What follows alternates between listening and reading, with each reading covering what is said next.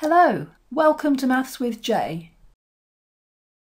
So we've got a quadratic equation here and we've got the quadratic formula written down at the side. So we can see that A is 9, B is 12 and C is 13. So substituting into the formula gives us that Z is equal to minus 12 plus or minus the square root of b squared, so 12 squared, minus 4 times a, so that's 9 times c times 13, and that's all over 2 times a,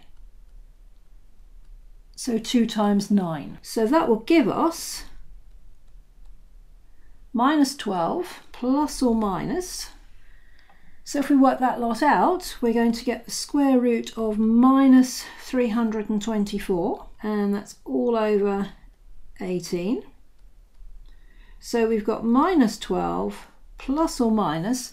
Now we've got square root of a negative number here, so that's going to be the same as the square root of 324, which is 18, times the square root of minus 1, which is I.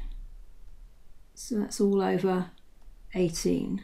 So we've got minus 12 over 18, so that's minus 2/3.